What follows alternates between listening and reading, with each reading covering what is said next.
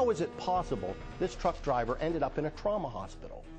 We investigate why a local man who committed no crime was nearly killed over a traffic ticket. Good evening and thanks for joining us tonight. I'm Raj Mathai. And I'm Jessica Aguirre. It is a citizen's worst nightmare. Pulled over by a cop on a remote road and you end up in a trauma hospital after a disagreement over a simple traffic ticket. It happened to a Bay Area resident on his way home on I-80. We've been investigating this story for 6 months and it doesn't seem to add up. What we do know, though, is this man's life was changed forever. Let's bring in investigative reporter Stephen Stock. And Stephen, how cooperative has the CHP been in this? Well, Raj, we asked for public records back in February and have yet to receive any public records from California's Highway Patrol. Its own Internal Affairs Division says there's been a 17% jump in the number of disciplinary actions against CHP officers in the last 5 years. But they won't talk in detail about this case because the truck driver involved is now suing the Highway Patrol and the officers involved. So we went digging on our own and uncovered a story we found very hard to believe. It all happened around 5:30 in the morning on a remote part of the interstate up in the Sierra Mountains, far away from any witnesses. We want to warn you, parts of this story and some of the pictures you're about to see may disturb you.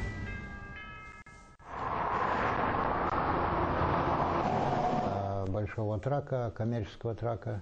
58-year-old Kozachenko can retell with clear precision the moments from that morning back on September 2nd, 2011, out on Interstate 80, westbound out of Reno, headed home to the Bay Area. Рано утром. He speaks in his native language, Russian, recounting up until that moment of the incident. That's when Oleg Kozachenko goes silent and cannot speak anymore. For 40 minutes, Kozachenko sits there, insisting he wants to tell his story, but the words won't come.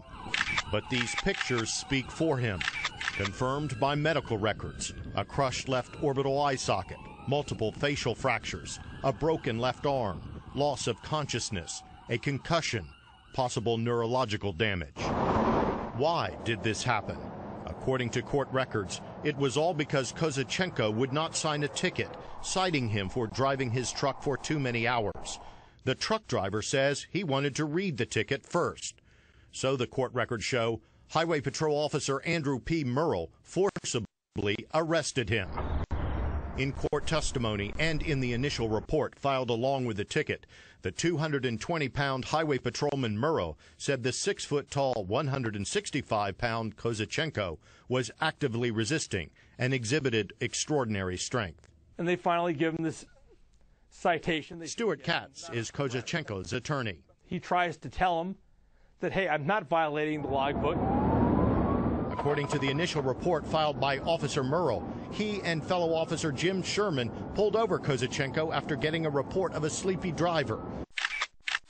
These pictures taken by officers on the scene after the confrontation with Officer Murrell show a bloodied Kozachenko lying on the side of the highway, his hands cuffed behind his back. He's punched, his arm gets broken, they're on top, he's face down, his ribs get fractured, they're cutting off the oxygen for a significant period of time. Officers charged Kozachenko with driving over hours and DUI, but both those charges were dropped. A blood alcohol test came back at 0, totally clean.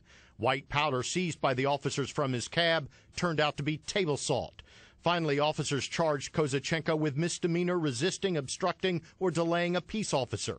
That was dismissed after a judge threw out the evidence after a defense motion and testimony about what happened on the freeway. The only time I've seen worse injuries as a result of police actions are when someone's was shot. I think 7 bullets hit him. We called and went to Andrew Murrow's work office to get his side of the story, but each time he said he could not talk on advice of his lawyer. His attorney said there would be no comment other than to deny all charges in the civil suit.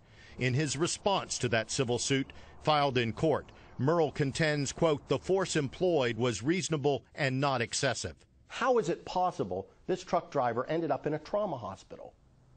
Well, again, there's ongoing litigation in the case. I can't discuss why it is that he suffered the injuries to the extent that he did. Acting Chief Ken Hill, who oversees the Valley Division of CHP, which includes Murrell's squad, could not address specifics of the case because of the lawsuit. But he says he reviews every use of force incident by an officer. And in this particular case, I don't remember. It wasn't something that jumped out as me and being, oh my gosh, we have some serious issues here. Does the public out there have anything to fear from your officers? I will tell you this. If the public, when they get stopped, they simply comply with what they're asked to do, they have nothing to fear. Nothing to fear at all. Hill says every CHP officer goes through extensive training in the academy.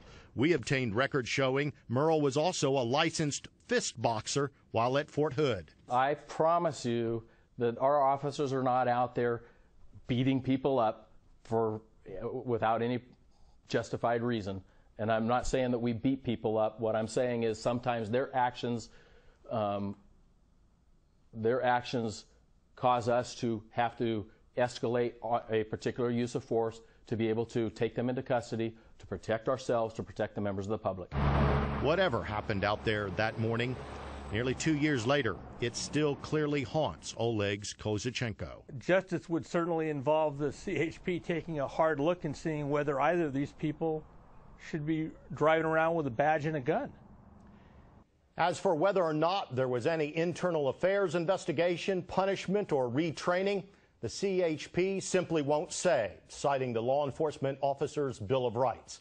According to statistics from CHP's Internal Affairs Division, the Valley Division, where Murrell works, led the state in the number of disciplinary actions against officers in 2011, the year this happened. We can say that Officer Murrell continues to work for California's Highway Patrol. As for Oleg Kozichenko, because of his injuries, he no longer works, and his family is seeking both financial and medical help for him. Jessica, Raj. Okay, thank you.